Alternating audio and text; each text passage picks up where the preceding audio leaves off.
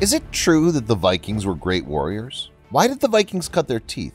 What are these Scandinavians known for besides fighting, plundering, and sailing? You'll find out the answers in this episode. This is Infinity, and today I'll share the most interesting facts about the Vikings.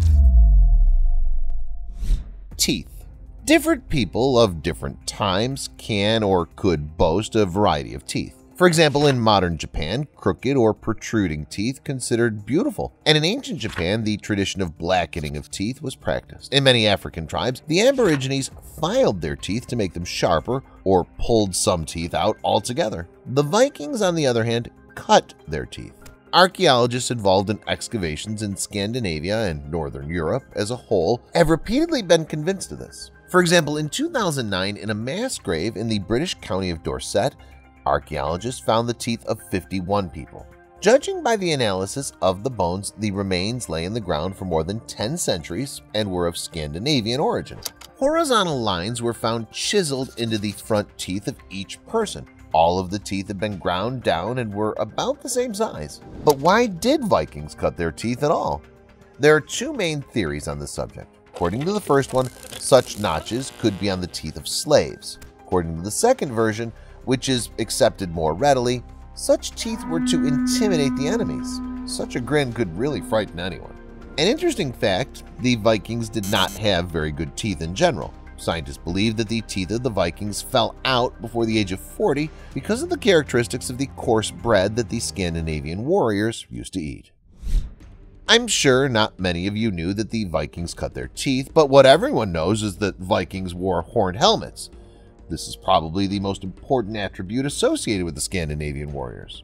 Although the Vikings are universally portrayed with such helmets, scientists believe that, in fact, warriors from the north did not wear these helmets. More precisely, scholars believe that the Vikings could have worn horned helmets solely for ritual and ceremonial purposes. Scientists unanimously agree that the Vikings never wore such helmet for battles because it simply wasn't practical. Such a helmet did not allow the enemy's sword to slip from the head and was generally uncomfortable. Researchers who studied the Vikings' images concluded that these warriors wore ordinary leather or metal helmets for battles. Today, everyone uses the word Vikings to refer to the Scandinavian sailors who plundered, explored, and settled much of northern Europe from the late 8th century to the mid-11th century.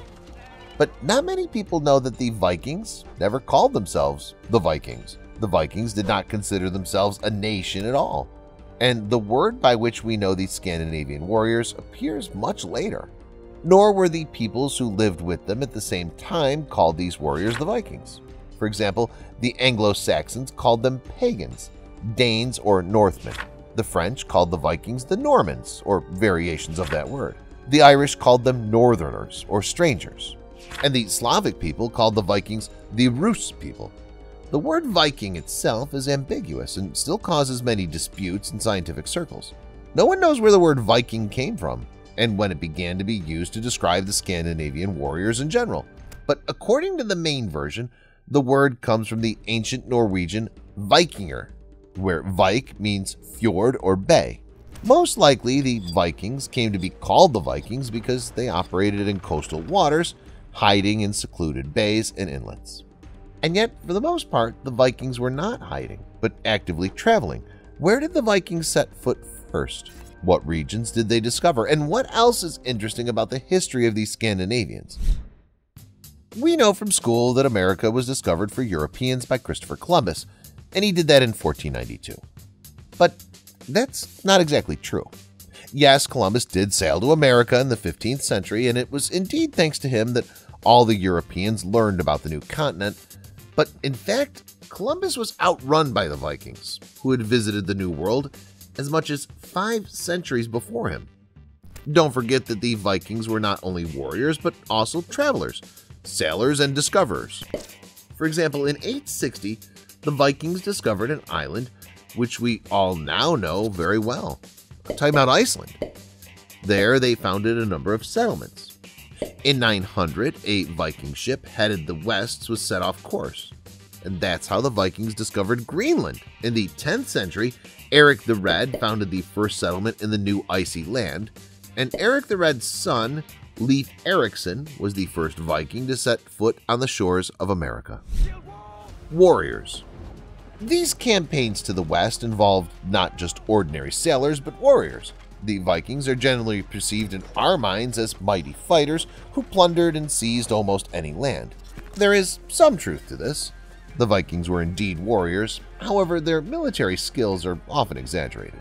Scholars believe that the military science of the Vikings was mediocrely developed. Their battle tactics were primitive. They didn't know how to conduct thought-out battles and usually engaged in a single combat, seeking to defeat their enemies through the personal skills of each individual warrior. Given this, it's not surprising that the Vikings were unable to settle down in America and colonize it properly. Sometime after their arrival in the New World, they began to be bothered by local Native Americans who didn't allow the Vikings to seize their land. At the same time, of course, the Vikings were not terrible warriors at all. Their strong card was belligerence and fearlessness. They were not afraid to die in battle, and some historians even believe that the Vikings were able to go into a state of berserk, so they didn't feel pain in battle. Scholars believe that the Vikings were helped by psychological effects in their conquests and plundering.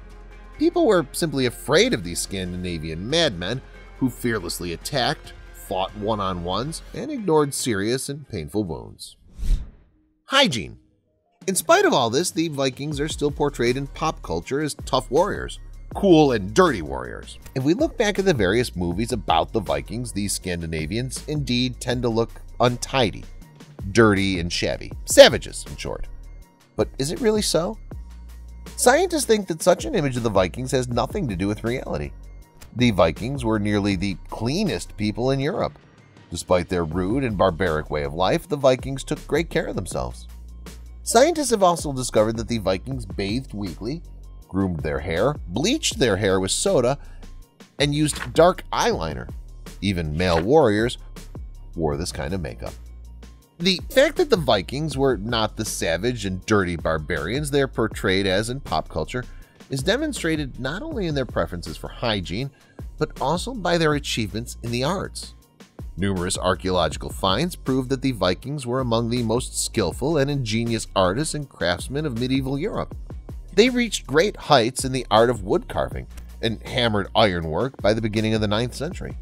The fine animalistic and fantastic ornaments of the Broa, Boar, Ylinge, and Mamin styles are not inferior in their perfection to the notorious Oriental ornaments of Arabic ligature or the beautiful Celtic patterns. Many scholars state unequivocally that the unique Viking craftsmanship put them on par with the best masters of the Middle Ages. Let us not forget that the Vikings were great shipbuilders. The Vikings built the best ships of their time, and it was incredible skills that enabled them to discover so many new lands and become true masters of the seas for several centuries. There is one other thing that the Vikings were ahead of their contemporaries in, and that's women's rights. In the Middle Ages, inequality between men and women was commonplace. The situation continued in most regions around the world until the 20th century, and in some places, unfortunately, it still continues. But in the Vikings' case, it's a little different. I'm not talking about fully equal rights. The Viking society was still patriarchal, and many women were involved in the household chores. However, some female Vikings participated in battles alongside the men. Among other things, this is indicated by the Burka female Viking warrior, the name given to a woman buried in a burial chamber in Burka, Sweden. She was buried with the equipment of an elite professional Viking warrior. In addition, in the Vikings' culture, women had the right not to consent to marry a man. A marriage required the mutual consent of the parties. Finally, a Viking woman had the right to divorce her husband if he went on a campaign to another country, or if he began to behave inappropriately and aggressively in the relationship. It's amazing that women who lived more than 1,000 years ago had all these rights. Now, in many societies, people can only dream of this. That's all, guys. What did you think the modern world would be like if Vikings lived to this day? Share your thoughts in the comments. Thanks for watching, and see you later.